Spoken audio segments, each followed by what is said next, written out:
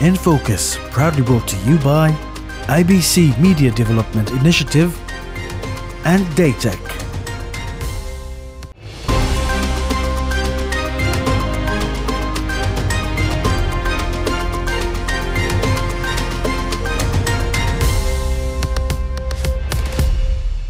Good governance and policies for the next 5 years. Hello and welcome to the program.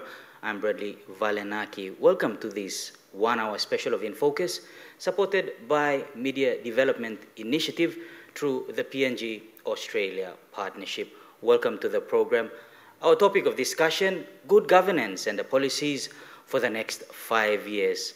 Good governance and good policies are some of the things that have been discussed in this country, and we're heading towards the election. It's relevant this time around. My guests joining me on the panel this time around from left to right, Mr. Paul Baka from the INA, and also joining me up on the panel, we have in between Emily Matasororo from UPNG, an academic there, and also a long-time journalist as well, and also Russell Yangin, who is an academic also from the University of Papua New Guinea, attached to the politics department. Now, ladies, gentlemen, welcome to the program.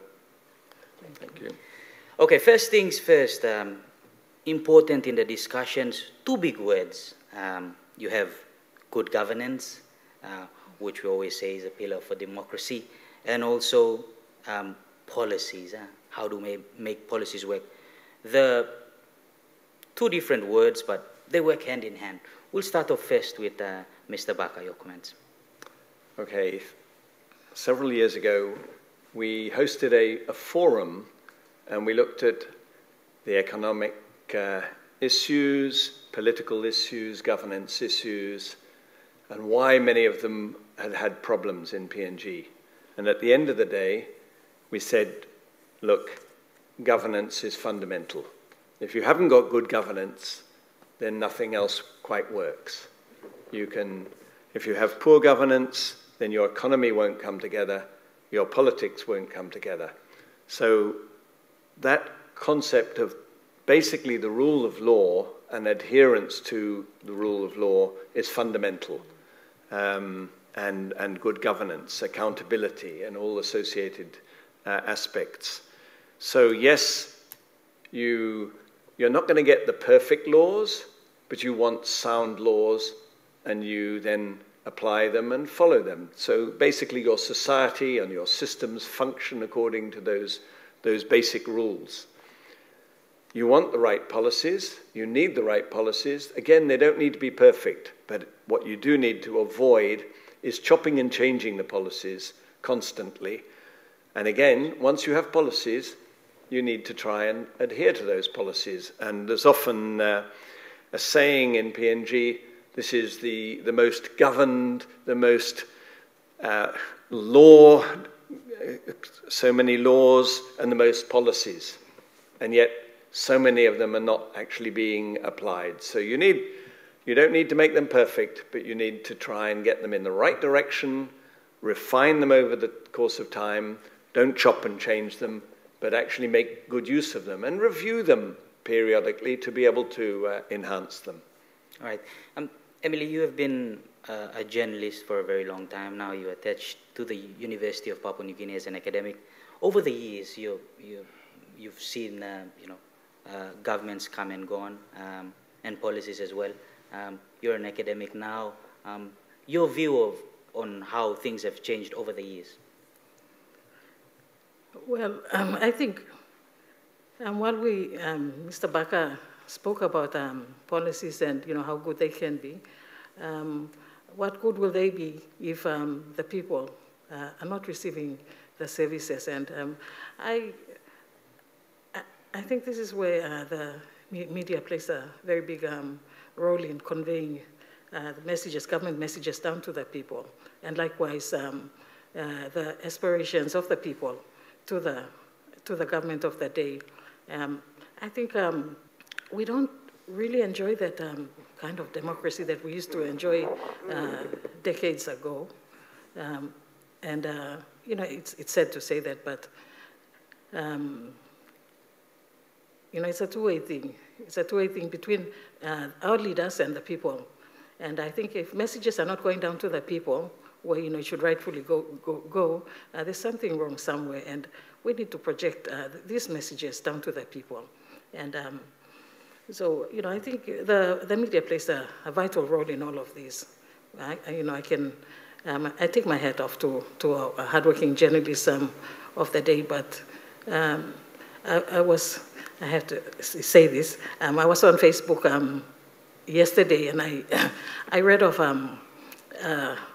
a family, a parent, a mother and father. They lost an eight-month-old child somewhere in Western Province in Nomad, and I was really sad about what happened. The family carried the child to the hospital, and it took them like a whole day to walk there, only to you know, to arrive at the hospital and the child is dead. So, you know, for me, I thought that government services are not going down to the people, and this death could have been prevented somehow. We live in, you know, the day and age of communication and technology and everything, and still our people back in the rural areas are suffering, you know, big time. Yeah, so messages have to be, you know, have to go down to the people somehow. Messages, you know, telling our people, informing our people how they should cast their votes, who they should vote for, all these kind of messages. At the end of the day, it's the people, you know, who are at the receiving end. We receive the services that we should be. Yeah, so, you know, the messaging part is, I believe, is very important as well in these elections. Of course, and it's important in policy that policies we make must reach the people, must translate to the little people who are receiving them at the most rural parts of Papua New Guinea. Good governance and policies, coming back to the topic, good governance and good policies. Good governments make good policies, or good policies make good government. What do you tell your students in school when you're talking to them?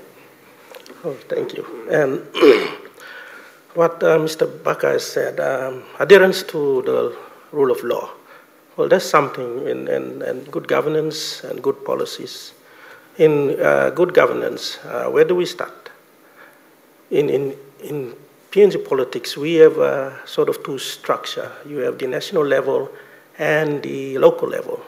Okay, that's the local level is where the political power is. Now, since independence, we have a lot of good policies and good laws in place. But as Mr. Baka has pointed to, this policy has been chopped, cut, pasted by different governments. Now, consistency is what we want as a nation. Okay? Now, when government keeps on changing, that also disturbs the flow of implementing most of these policies now. Like most of these policies might not be perfect, but we have some of the good policies already in place.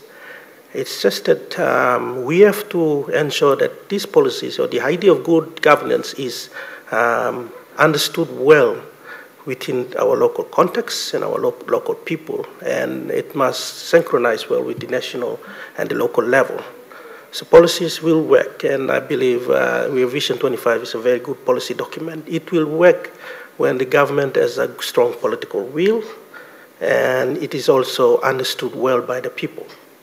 I think it comes back to the pillars that make good governments what they are, and then also good policies as well.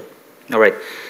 This is In Focus. You're watching the 1 hour special for this month, brought to you by MDI, Media for Development Initiative, through the PNG Australia Partnership. We'll take a breather now and come back on the other side with more of our discussions.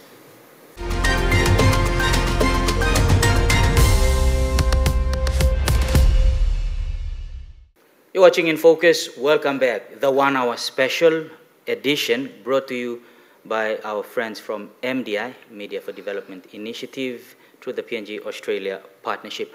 Our topic of discussions for the panel is good governance and policies for the next 5 years. Now, moving on, we'll take a look at the policies of government in this term of Parliament, and one that's been talked a lot about since Prime Minister James Marape came into office is Take Back PNG.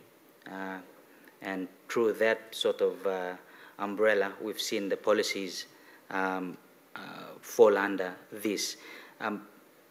Prime Minister Marape has been talking about giving opportunities back to Papua New Guineans, and some of the policies have been framed towards that. We'll start off with you, Mr. Baka. Have we sort of seen that fall in place?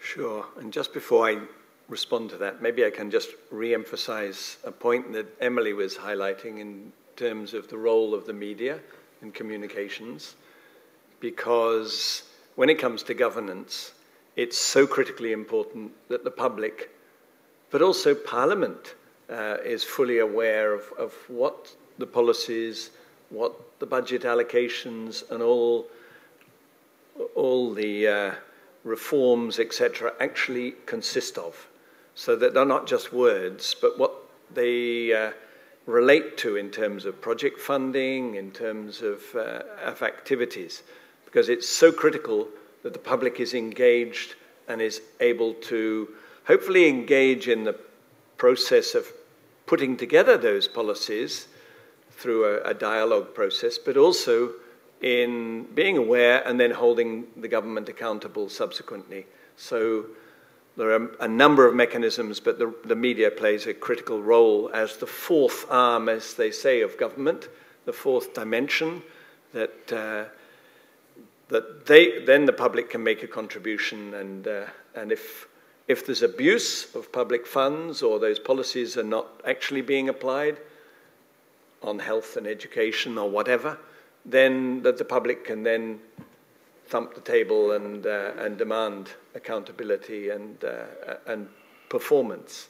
But going back to your question on Take Back, well, yes, I'm not sure that the wording was necessarily the best wording, but the concept that PNG and Papua New Guineans should be better and more fully engaged in their own economy and be getting full benefits from, for example, the resource extraction and resource utilization, that is absolutely critical. There is a lot of concern that sort of Papua New Guineans are often being observers rather than engaging fully. You see major resource projects where there are large numbers of overseas workers coming in, not just on resource projects, but sometimes on major construction projects, where quite clearly the level of skills are available within the local community. Maybe not when you have a big LNG new project that has 21,000 people at the peak. Maybe the local number of welders and electricians are not available, but many of the skills are available. Maybe they need some further training and management, but to try and engage people in the economy and in the workforce, because that's one of the biggest issues in this country, is the constant increase in the population, the number of kids going into school, falling out of school because there are not enough places in schools and universities and colleges, but then there are not enough jobs at the end of the day. So trying to generate the extra jobs in both the formal sector, but also the opportunities in the informal economy are absolutely critical, because PNG is a relatively rich country, not just for minerals, but for agriculture and across the board. And yet we're not fully taking advantage of those to get participation. Emily, you've spoke about the media coverage. What sort of policies of this government has made it to the forefront of media coverage constantly in this term of Parliament? Before I answer that, I just want to add on to what Mr. Baka has said, talked about taking back PNG. I guess we all see, or we all can interpret take back PNG in our own ways. And I think we should be a bit more vigilant, the media fraternity should be a bit more vigilant in the way we cover in our news coverage and reporting of these events. There were some prominent coverage done on particular politicians that I thought received a lot of coverage in the papers. The fact that we have a high number of illiteracy levels, infant mortality rates are right up there. It just shows that probably policies are not working, working as as good as they should be, and probably it's the implementation of it that I think should be. So where the media comes in is again, we should be more vigilant towards this kind of. Especially coming towards elections, where national decisions are made. Who is going to become the prime minister, the leader of your electorate? Have we sort of put in the right mechanisms to monitor policies and the service delivery mechanisms that we've put in place? Well, I think one of the challenging aspects to this question is, do we have a good, vibrant policy and monitoring team across our various departments working? When we talk about that going into the district level, and that is where we find challenges, how do we amount and how do we account for huge number of the SRP, PSFP funds going into various projects?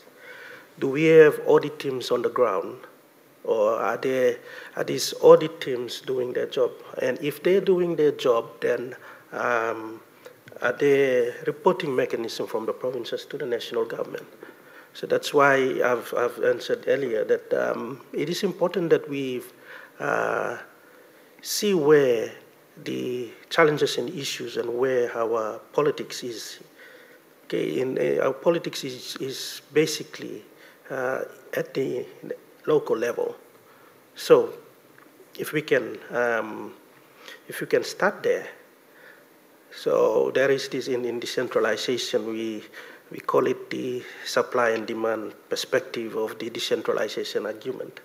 So most of the focus is on the supply perspective, and that is where the top-down, where the government comes up with policy and plans and expect the people on the ground to participate and achieve the outcome of that policy. But again, the demand perspective, whether our citizens truly participate, is another question. So in this area, then you can see that when it comes, we have to really define policy and monitoring and evaluation as taking into account from both perspective, from the demand side and the supply side. And more is concentrating on the supply perspective as opposed to the demand perspective. And the demand perspective, I'm referring to the civic or the participation of these various programs on the ground. We'll take a short break now on Infocus and come back with more.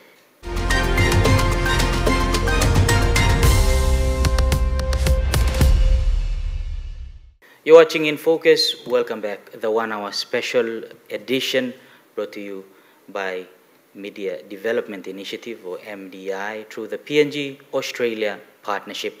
Our discussions, of course, today I have with me on the panel, again from left to right, Mr. Paul Baka from the INA, Russell Yangin, and Emily Matasororo from the University of Papua New Guinea. Continuing on with our discussion from where we left off. Now, we're talking about good governance and policies for the next 5 years. But there are real challenges also faced by Papua New Guineans now. Of course, spillovers from the war in Ukraine, and of course, COVID-19 that's still with us, the pandemic. Going forward, something for the policy makers to also take into consideration as we head to the elections and, of course, form the next government.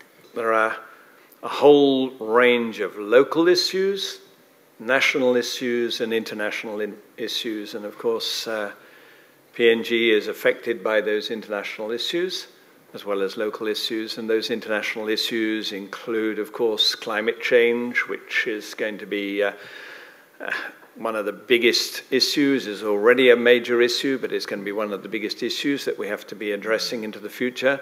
There's COVID-19 and the pandemic, but it's potentially one of a series of pandemics. We could have further pandemics. So in a way, we have to be prepared, and we need a strong awareness and deterrence and health service. I think it highlighted the weaknesses in the health service when the pandemic broke out here, and highlighted the need for effective capacity at the national, but very much at the local level, to be able to, and a lot of awareness on health issues, and so that people are prepared. And then, of course, in the global economy, you've got the impacts of changing prices. So the COVID not only was a health issue, but it was a health, and the response with the controls had a big economic impact, with commodity prices collapsing and a few prices going up. So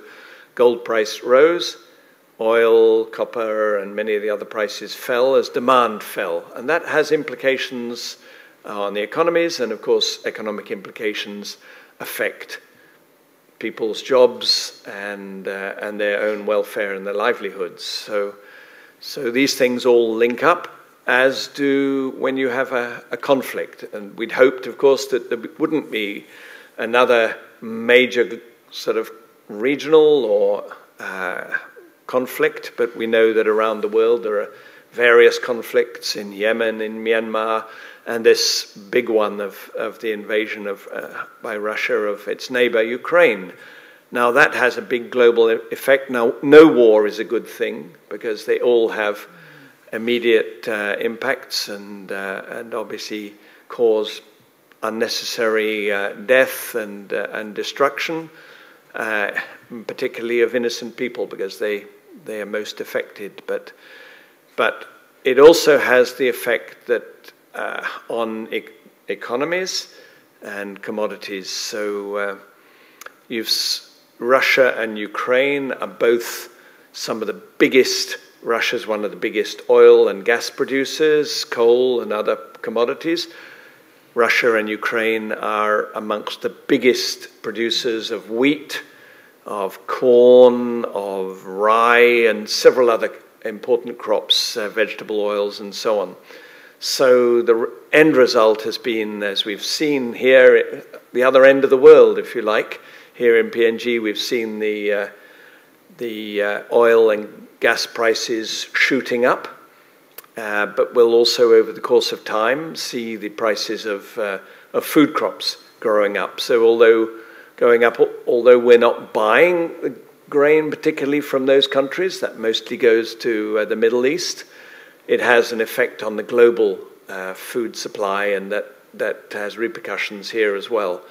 With the oil price, yes, there are winners and losers. Of course, PNG is a major net exporter of oil and gas, and the gold price has also risen again, so we're one of the world's largest gold producers. So there are winners, but of course, as we know, there are also the losers, those who are going to be impacted by the general inflation, which started going up anyway, thanks to the lifting of restrictions of COVID and the increase in global trade and disruption that COVID had caused to the global supply chains. But we're seeing that as the restrictions were lifted, markets opened up again, demand opened up, we saw global prices rising. And then that was reinforced by the effect of the Ukraine invasion and disruption of the oil and then those food prices. And as we know, the people who are most affected are the small people who have fixed incomes, the lower incomes, and who have a disproportionate amount of their budget goes on food. I guess, Mr. Bakar, and many energy. Little people will be asking, we're paying for fuel, we're feeling the pinch in our country. How do we solve this through government intervention or policy?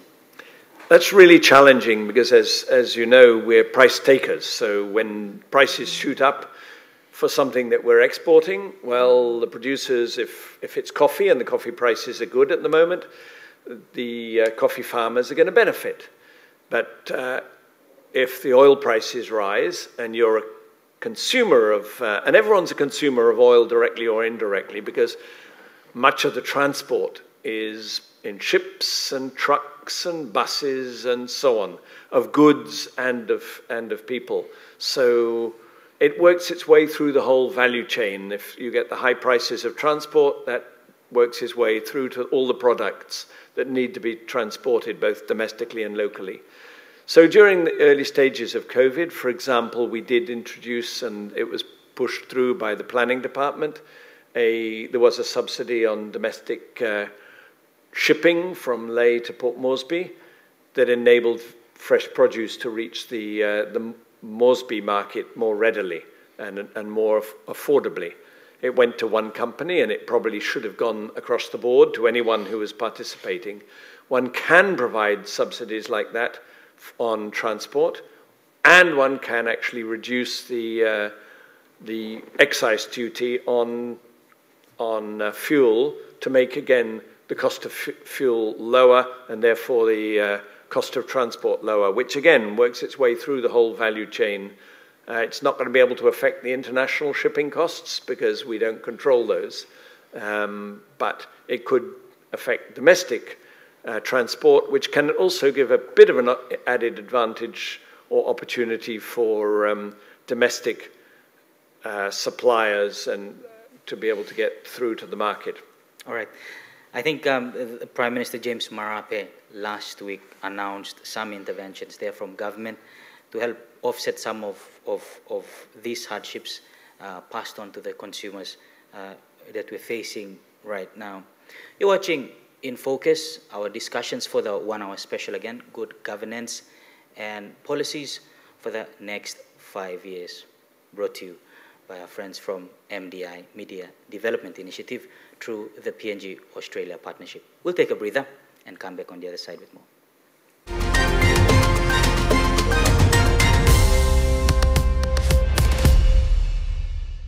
Welcome back. You're watching In Focus. Still on our discussions on good governance and policies for the next 5 years. Look, governments have come and gone. This term of Parliament, of course, we've seen 2 votes of no confidence in this one term of Parliament, which has resulted in James Marape being the Prime Minister of this country, Papua New Guinea.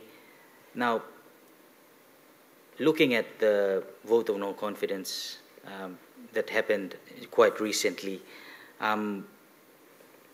in terms of this political situation that happens in the country, has that sort of affected, in your opinion, the stability of governments and affected also the policies and service delivery? Your comments on that? I think we, as a nation, Papua New Guinea would be, in terms of vote of no confidence, we have the highest number in the Commonwealth countries.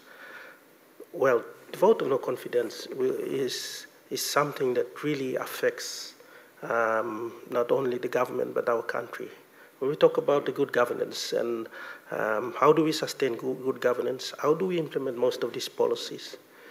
So when we have different prime ministers or different governments come in within a short term, what they do is sometimes, as Mr. Baka have pointed out, they slice and dice, chop most of the policies. Some of these policies were good policies under the former regime.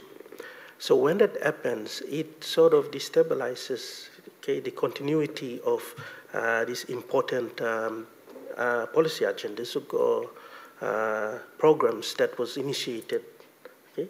So vote of no confidence is something that is a challenge to our democracy because it affects our administration and as far as good governance is concerned. Since this government took office, it's talked about taking back PNG and making Papua New Guinea one of the richest black nation on this planet. The policies, have the government sort of been clear on on what it stands for and what it should implement? The policies are very broad. There's quite a bit of rhetoric, but without too much in the way of specifics. And yes, politicians tend to come out with broad statements and then often ask their technical staff to put something down in more specific terms. But it does make it difficult to actually to hold the government to account when the policies are very broad. And we do have an issue of, as was highlighted, right, Russell, there, of consistency. You've got the medium-term development plan, which is one of the mechanisms, which is the current one has been 2018 to 2022, and they're working on preparing another one. So you have these broader policies going from the Vision 2050 through to the 5-year plans, and then you get the votes of no confidence as changes of government, and then variations on those. So at the end of the day, it's a little unclear what the policies actually are. There were some quite good initiatives that came out, for example, related to trying to improve governance, and the successive governments have actually taken on board, for example, the Extractive Industry Transparency Initiative, the Open Government Partnership. These are mechanisms to try and open up policies and governance mechanisms, but some of them have only gone halfway, and they've gone rather slowly. COVID can be blamed a bit, but we should avoid blaming COVID for all our problems.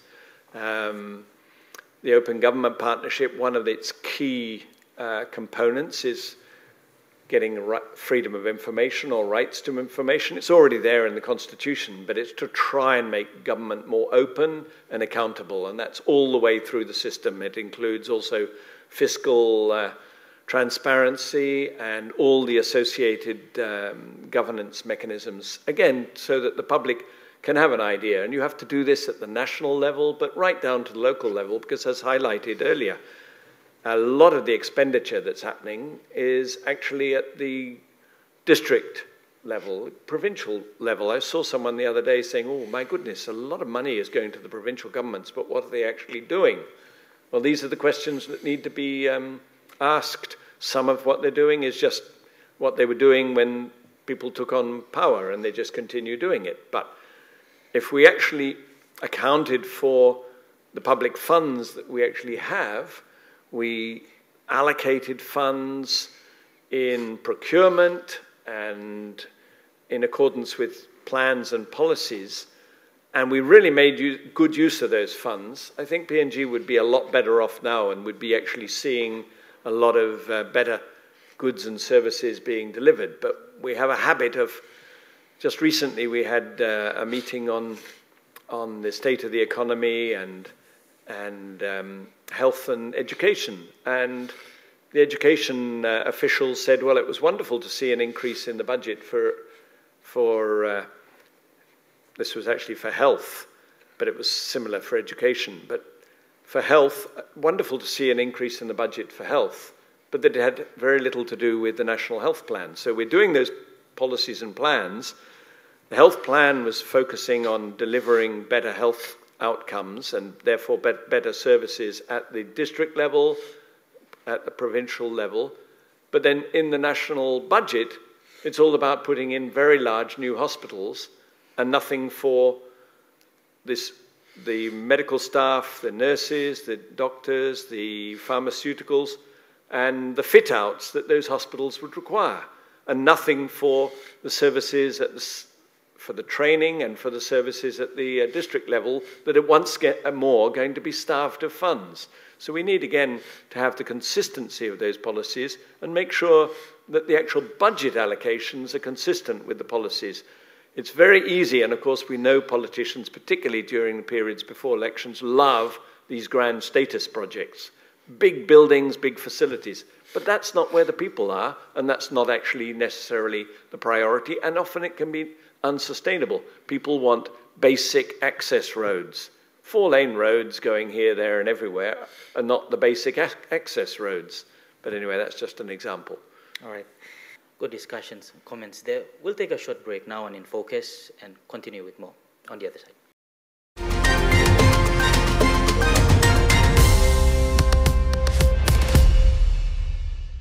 Good governance and policies for the next 5 years. You're watching Infocus. Welcome back. Our 1 hour special, of course, supported by MDI, Media for Development Initiative, through the PNG Australia partnership. Now, the final segment of the program, this 1 hour special, we're heading towards the election. Final word of advice and to our people. It only comes once, every 5 years. We're going back to the ballots now. We'll start off with you, Mr. Baka. Well, this is once every 5 years that the voters actually have an opportunity to make their choice. So they can do what some voters have been doing for a long time, and you accept an inducement from someone and you just vote for him, or you accept block voting just to be done for you. Or you want to make a difference. And I'm certainly not suggesting that you risk life and limb, but you certainly want to ensure that you get someone who is credible, has a track record of honesty and transparency, has leadership skills, but it's really important if someone has committed misdemeanors, if they have abused public office before in whatever they've been doing, are these going to be the sort of people who are going to be accountable? Are they going to be the sort of people who you would trust with your public funds? So think carefully and choose the people who are going to actually be there for the 5 years working for you. They're not really meant to be project managers, they're meant to be your representatives. Some may become ministers, but they're there to work for you. They're your public servants, the political public servants, so choose carefully. Emily, your final words to the voters. Yes, I will agree with Mr. Baka that the decisions we make, we have to live with them for the next 5 years. So again, yes, we should really vote wisely. And call out to especially the women voters who make up a significant proportion of the population. As women, we're faced with all sorts of challenges. Challenges of gender-based violence, sorcery, unemployment, as mothers in the family who take care of children, and we go through all sorts of hardships raising our children. I think as women, we should really seriously think about who we vote in these coming elections. Times are getting really difficult, experiencing a lot of uncertainty in the economy. So yes, decisions are very, very important. So. As Paul has pointed out earlier, when we say good leadership, what do we mean by good leadership? Or qualities? Now, it's important to note that in the 2017 general election, there is an indication of voter protest against the PNC government. And that is something that we should be mindful of, and how there is a changing perception, probably through the introduction of the social media. But, well, in class, we tend to teach about good leadership. But what is good leadership, or good qualities of a leader? Well, it is important that, like Paul has pointed out, leaders that fits the criteria of being a good role model in the society. And advice to our people. It's important that sometimes we take this for granted, but out in the rural areas, they need advice or support, some good words of encouragement from us to the citizens, the masses out there, so that they make the right decisions this time around. We've spoken about good governance, governments that have come and gone, policies, and some pillars of good democracies that we've discussed on the program. We'll take questions now at this later part of the program, and we'll have questions from our audience. Hi, my name is Gabriel. My question is directed to Ms. Emily. So in the lead up to the general elections, and you have mentioned messages or information must be communicated well. What do you want to see media fraternity do in their messaging or storytelling now to the day and after the election? Also, bearing in mind the International Media Freedom Day theme, journalism under surveillance. It's a critical time for Papua New Guinea during the elections, as we saw in the past elections, how reporters, journalists were harassed in their line of duty, and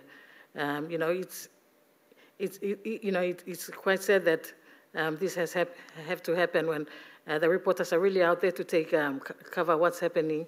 And so on the event of on the eve of the Media Freedom Day, or celebrations towards the Media Freedom Day, I think the media industry should take stock of our responsibilities towards the people, towards the government, and